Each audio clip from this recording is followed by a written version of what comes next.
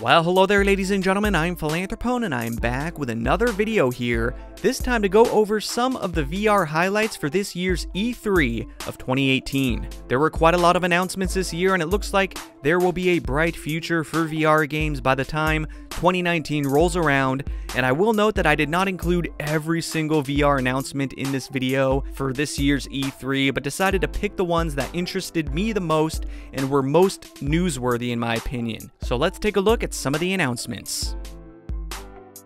First up, we have Wolfenstein Cyberpilot, which was announced at Bethesda's E3 2018 press conference. Using mechanical beasts to tamp down the last flicker of liberty. But we are strong.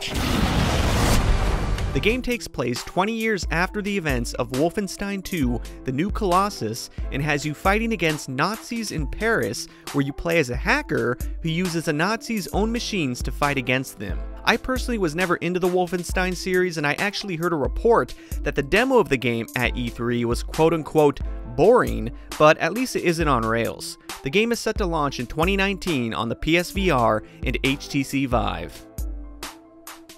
So the next one isn't really news, but more like lack of news, where Xbox did not make any official announcement about bringing VR to the Xbox One X, which was a disappointment to a lot of people, but not entirely surprising either, since Xbox announced in 2016 that they were bringing VR to the Xbox One X, but later had to retract that statement, indicating that they were not going to do so because they want it to be a wireless experience, and that there was a roadblock in being able to do that with the Xbox One X. So while it is disappointing, it wasn't, it was kind of expected.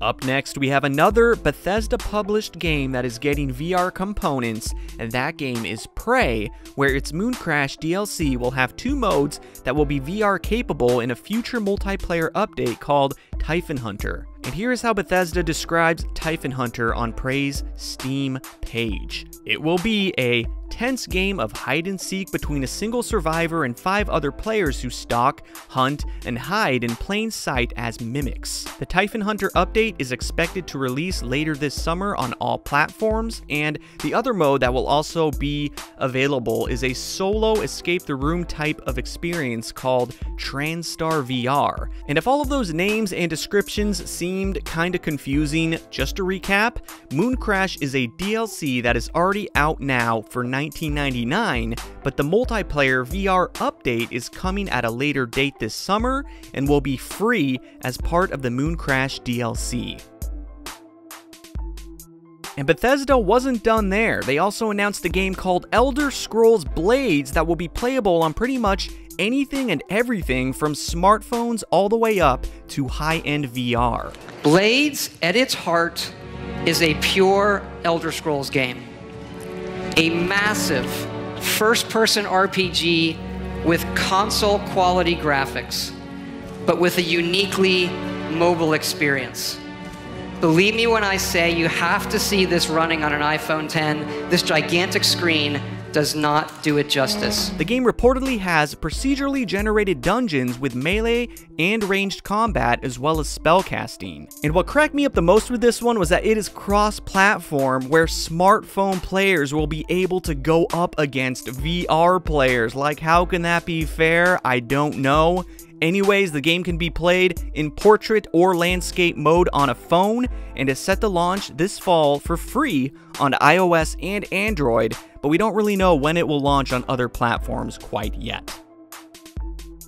Alright, and another game that was announced at E3 2018 was Transference, which will be a psychological thriller made by Ubisoft and Spectrevision, who Elijah Wood represented during Ubisoft's keynote. With Transference, we're bringing a first-person exploration game into a chilling new dimension. You apparently play in first person, where you find clues, solve puzzles, and change perspectives between different family members to piece together the mystery surrounding the game. And all you have to do is just be. I know things haven't been so great lately, okay? I do. I've been a lousy father, huh? I'm unable. A description of the game during its trailer goes as such. Plunge into the experiment of a troubled scientist, a corrupted digital simulation of his family formed using their collective brain data. Shift between the three perspectives of a family and unravel the mystery hiding in this mind-bending psychological thriller. The experience is due to launch sometime in the fall on the PSVR, HTC Vive, Oculus Rift, PC, Xbox One, and PlayStation 4. The latter ones mean that the game can be experienced in non-VR. Next on the list is Stormland by Insomniac Games.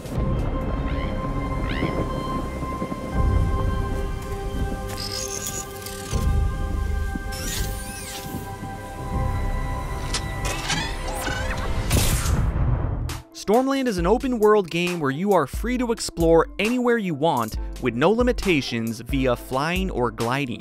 There will be a single-player campaign as well as multiplayer to explore with friends. Not a whole lot is known about the game yet, but Oculus gave us some insight in one of their blog posts where they said, "You're a peaceful gardener until the tempest shatters your android body. After lying dormant for centuries, you must journey through an ever-changing cloudscape, augmenting yourself to become a heroic fighter, save your friends, and reclaim your world." At this point, it looks like the game is going to be an Oculus exclusive, unfortunately, so Vive players will have to resort to using Revive to play. Alright, and the next and last game I decided to include in this video was Creed Rise to Glory, because I'm a boxing fan, and it is a game that is being made by Survios. I never know if I'm pronouncing those devs' name right, Survios, but basically the same people who brought us the critically acclaimed Sprint Vector and Raw Data. And this game has been known of for a while now, but it did get a new trailer at E3. The game makes use of something called phantom melee technology that will keep you immersed in the action as it appears to go for a more cinematic style of gameplay.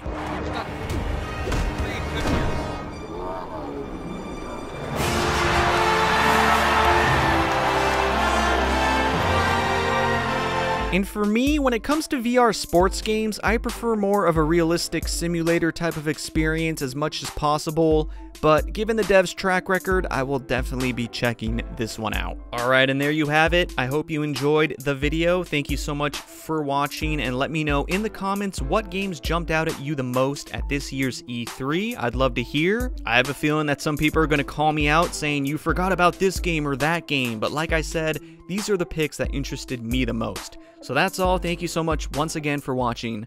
Until next time, peace.